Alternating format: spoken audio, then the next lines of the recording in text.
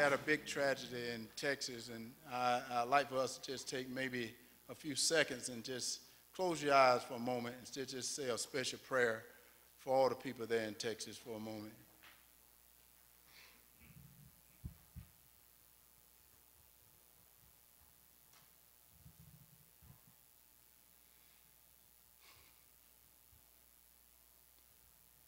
And thank you, Georgia. First, I'd like to acknowledge my Lord and Savior Jesus Christ, who inspired me to go on this journey. He's my GM, my coach, and my quarterback. And he's been with me every step of the way. And he's been with me many, many, many times. And God is good, isn't he? Amen. And I want to thank all of you for being here tonight and to celebrate. And I'm humble and I'm very glad to have you guys here to celebrate this with me, to be nominated as a new Republican nominee for the U.S. Senate.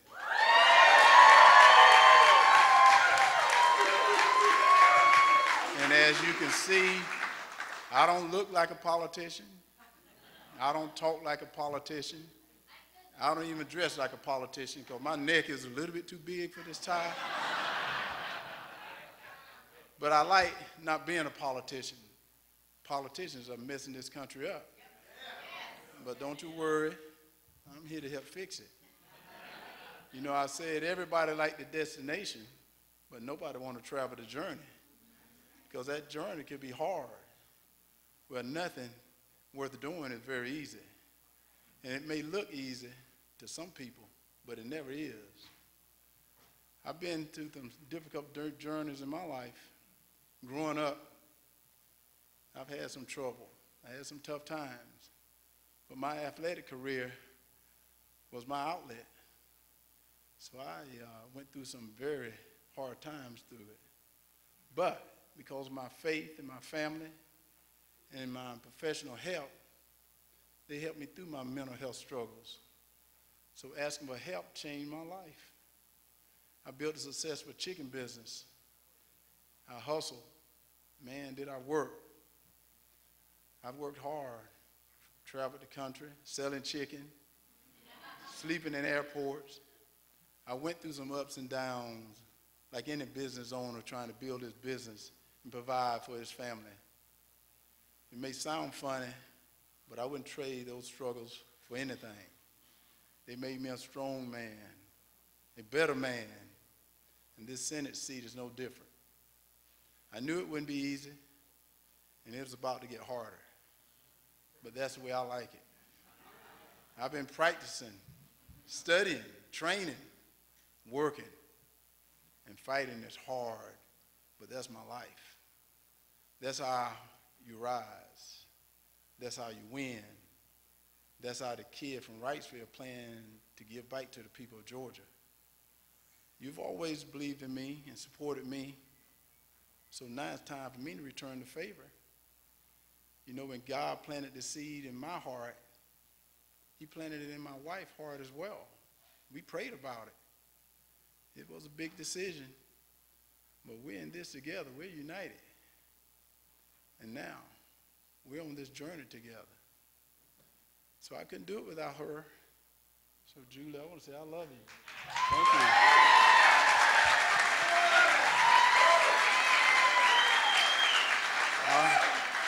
I want to thank my mom and thank my children and the rest of my whole wonderful family. I love you all as well.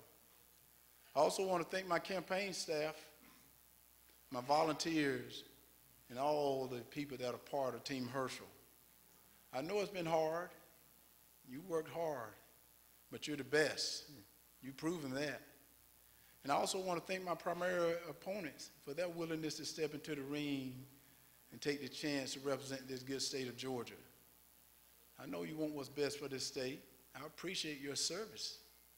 There's always be room on Team Herschel, and I hope you join us. Since I started playing football, people will come up to me and ask for autographs. They want to talk about sports. I always enjoyed it. But for the last couple of months, people ask about different things that are going on in their life because they're hurting, they're scared. I see it in their eyes. They can't afford food. They can't pay for gas. They're sick of what's happening in the schools. They don't even feel safe no more. They feel like their dreams and everything they work for is slipping away. The America they've known is slipping away. They share their stories with me. They believe I can help them. Be their voice, fight for them. They're the reason I entered this race. I'm not in it for fame. I got that.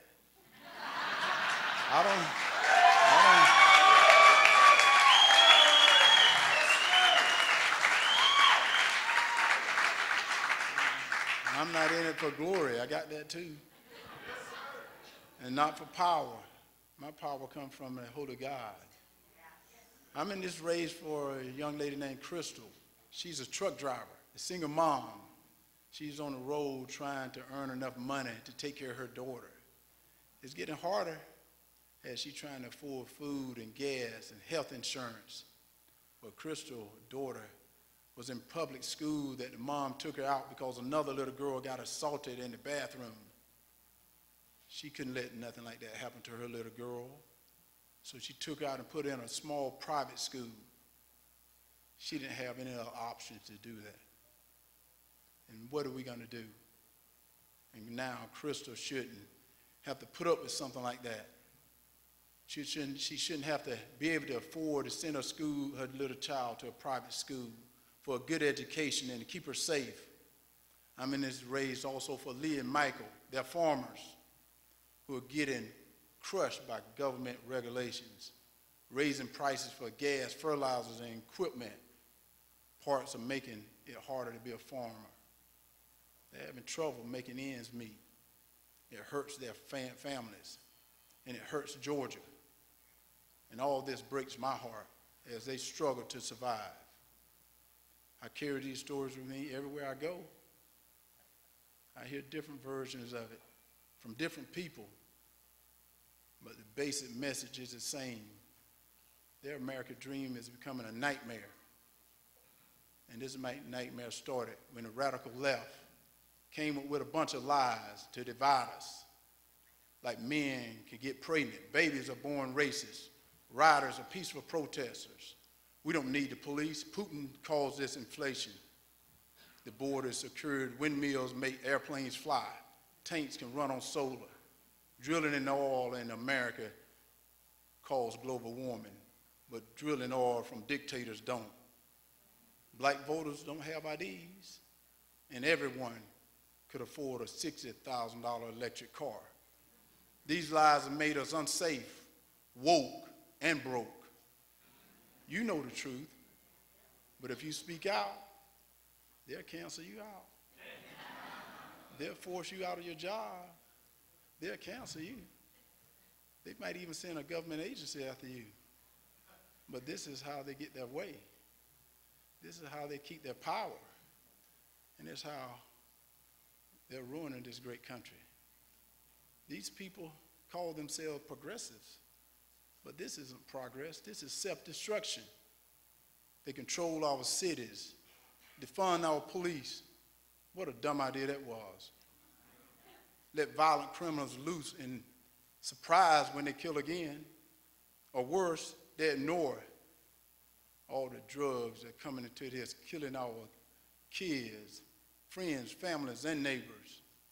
They control the federal government, dress Joe Biden up as a woke outfit, you know that. And they walk around the White House as they push these policies that hurt Americans, showing weakness to our enemies. They pour millions of dollars in Raphael Warnock campaign so they can continue their destruction. In return, he's put a rubber stamp on Joe Biden policies. You've seen it. And he voted lockstep with New York Senator Chuck Schumer. I got news for him. Georgia, not New York.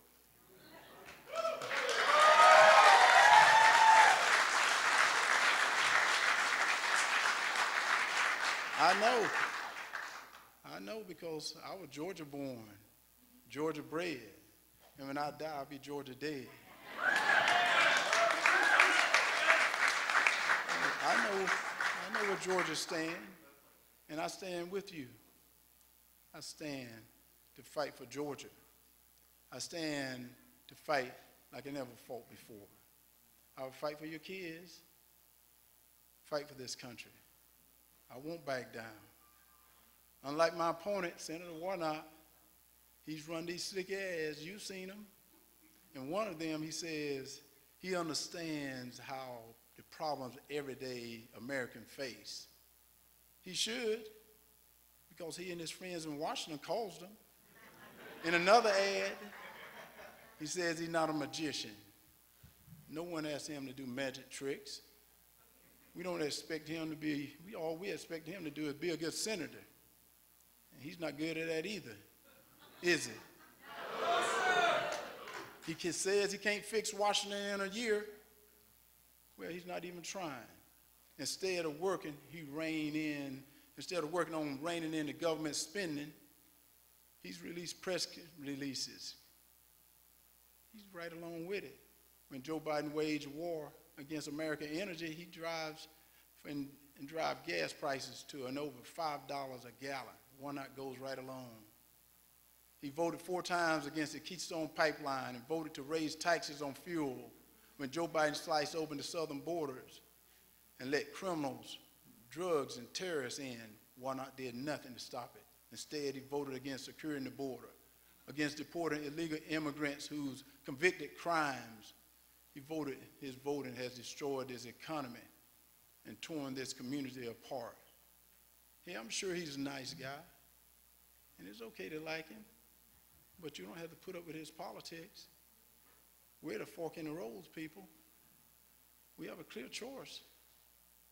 Reverend Warnock and Joe Biden have dragged us down the path of skyrocketing inflation, violence in our streets, chaos at the border, fentanyl, killing our people, and school poisoning our kids' minds.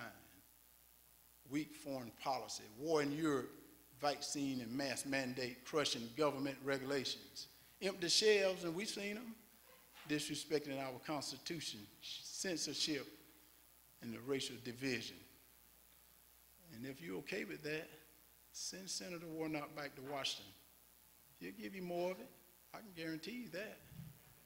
But I think we've had enough of it. Don't you?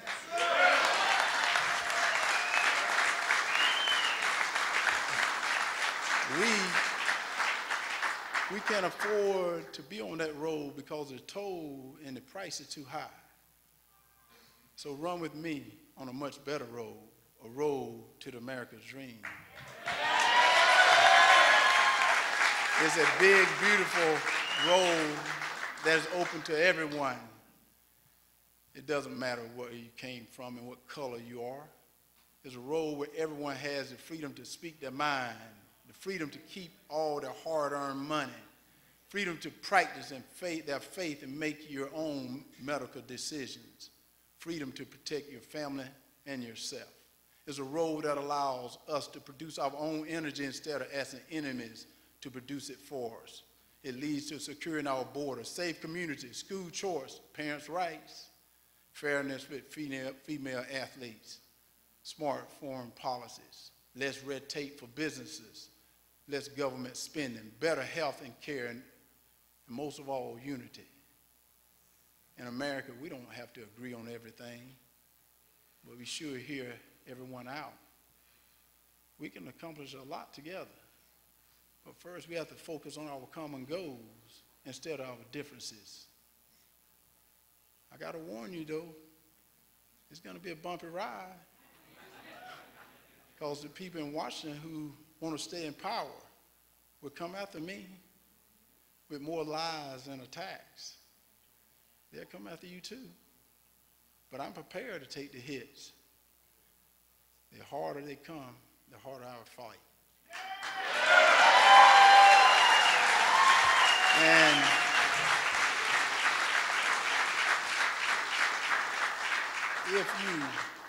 if you live in the state of Georgia, you're my family. And these radicals will have to come after me before they get to you. And I won't let that happen.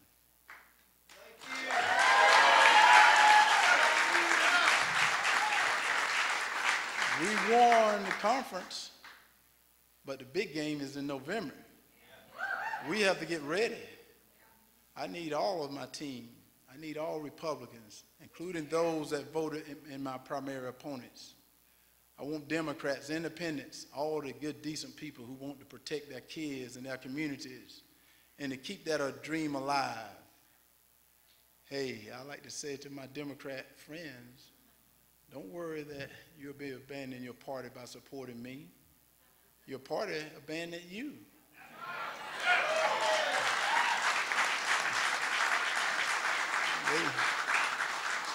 They put a bunch of maniacs who drunk for power behind the wheel. They left you T-bone, stranded in the rain by the roadside.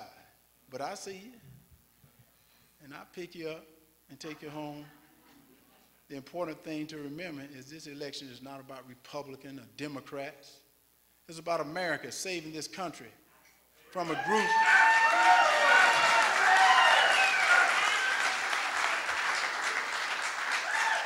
about saving this America from a group that don't even like you. They don't even like this country. Compare them to these brave men and women in uniform who died for this country. Well, there's no comparison in my mind. It's time for us to wake up from this nightmare. It's time for us to get up, get back on track. We got work to do, and the way we do it is through our vote. Our right to vote is a gift that was paid for by blood and sweat from our patriots. We can't take this lightly. Georgia, do you realize that the future of this great country is on our shoulders? That's because the road to defeating Biden's agenda runs right through Georgia. And in order to stop Biden, we have to defeat Warnock. Plain and simple. Georgia, are you ready? Are you ready to take that seat back?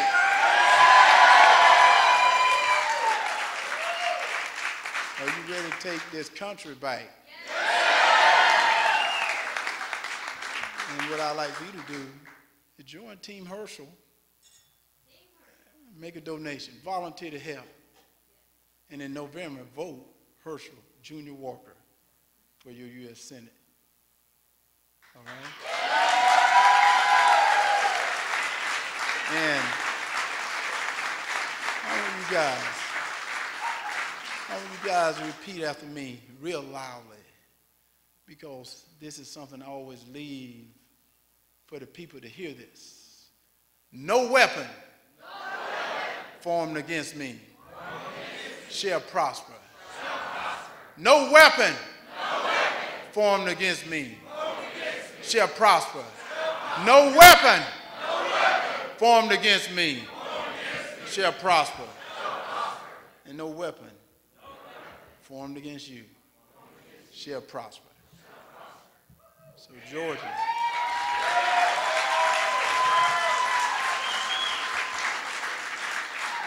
Georgia, are y'all ready? Boom!